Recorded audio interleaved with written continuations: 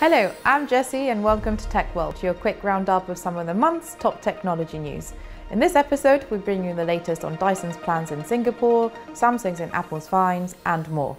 For this month's Hot Topics interview, we spoke with EY's Michael van der Geest about why tech businesses should be customer obsessed. First though, here are your top international headlines.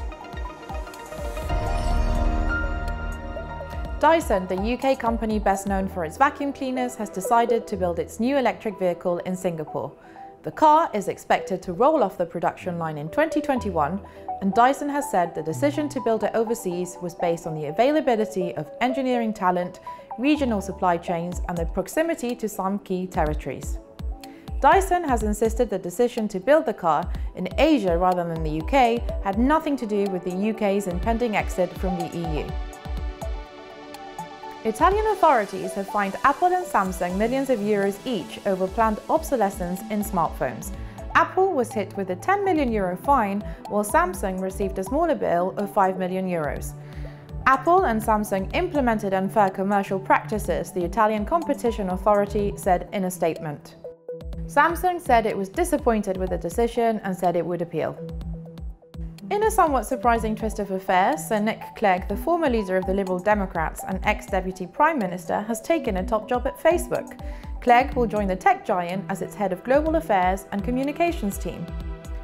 It comes after Facebook faced intense scrutiny as well as a threat of government regulation following the Cambridge Analytica data scandal and alleged election meddling.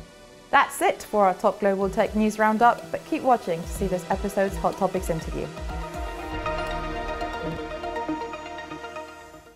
We spoke with EY's Michael van der Geest about platforms and customer experience. There's a lot of talk about being customer obsessed as a company, but what does that really mean? I think for me, it really means getting really deep understanding of who your end customer is. Who is your consumer? What do they care about?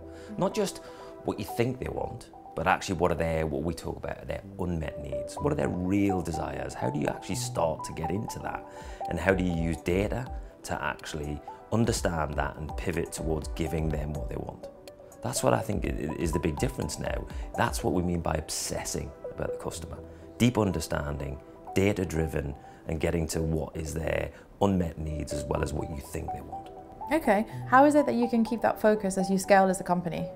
Well, I think what's interesting is, I think if you look back at the history of companies, I think for the last 100 years or so, companies have built up around functions, structures, scale. It's about efficiency, it's about cost, it's about margin. And actually, you see what's happening in the world now. The organizations that are winning actually don't have those structures. They don't have those silos. They haven't built those up over hundreds of years. And they actually start from what does the customer want and how am I going to best serve them? And I think the biggest thing all organizations are going to do, if you're a large organization, you've got to remove barriers, remove silos, and give people the tools to deliver removal of friction, innovation, and reimagination of that consumer experience. If you're a startup scaling out, the thing you've got to do is avoid building those classic functional silos which turn into engines of their own making. So in your opinion, where do you think companies tend to go wrong?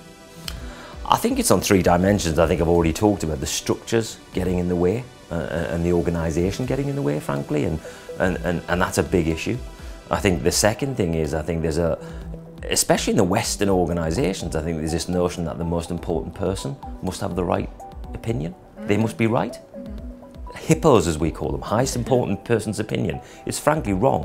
What you need to start doing is use the data to allow you to understand what the customer wants.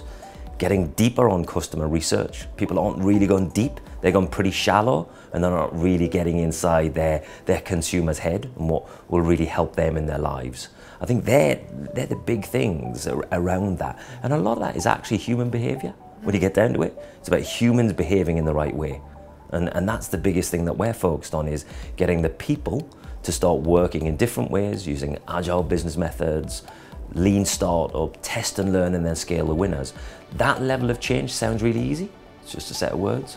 Actually putting that into organizations is phenomenally difficult because people have behaved in these ways for a long time. And on that note, actually, you raised some really interesting points. So what would you say are the key hires in terms of a team if a company is to then continue on their journey of being customer obsessed? So I'd say there's 4 things. The things that I'm looking for all the time in my teams as well, because we work with clients and service them around this, is product managers, people who understand product, they want to ship product, they want to get it out to the market quickly, and the notion of product management is becoming more and more the norm. The world of calling people project managers, it's gone. It's all about product managers.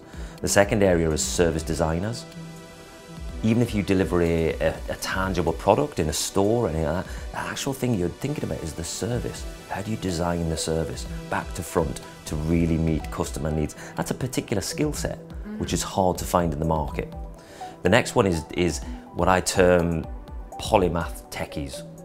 Just means techies who know loads about everything. They're voracious in their knowledge, they want to be at the forefront of what's happening, and they're really, really important to this because of the notion of technology delivering in marketing, through sales, into service and into product delivery. So I think that's phenomenally important. And then the final bit, which frankly it's a hot market in London at the moment, in particular around that, is data science. That's that data. And I think, but I look for people who can give me insight from data, not people who can mine data and big data lakes and all that sort of stuff. Data insight is what I'm really interested in. And I think if I was starting a company and I was thinking about my amazing idea, they'd be my first 4 hires. Notwithstanding making sure I get some salespeople who can actually drive the product forward, of course. To get some revenue along the way. And on that note, what are your key pieces of takeaway advice for people watching the video? If you're going to get started, think about breaking down your silos. And how do you do that? What do you kind of have as a talk track? Go into your organisation and talk about 2 things all the time. Remove the friction. Remove the friction. Remove the friction from the organisation now. Anything the consumer doesn't like, remove that friction. Reimagine that experience altogether. Run those in parallel. So that's where you draw in your innovation, the new technology enablers that are coming in, be it blockchain, be it automation, artificial intelligence. That's your reimagination stream. So set all your organisation up around those 2 themes and make that happen. That's what you've got to do to get started. And I think we're talking about this a lot with our clients. That's what we support. We help them build what we term ecosystems. It's not about getting just a single supplier or a single group of people. You've got to get people to team together to build this up. And actually, we're running a session with a group of clients. We're going to be running that in Rivington Street in our EY7, our design studios there. And it's a really important day. It's the 28th of November, and it's my birthday. Oh. So I would expect lots of people wanting to come along for that. There'll be cakes, there'll be a reception area, it'll be a pretty chilled out vibe, I think.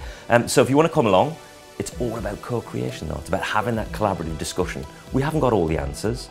I don't think any client's got all the answers. I don't think any service provider or consultant's got the answers. It's a collaboration session just to talk about how do you obsess about consumer experience and build that into your business platform. Brilliant. Well, thank you so much. That's all for this episode. To get more top tech news straight to your inbox, visit www.uktech.news.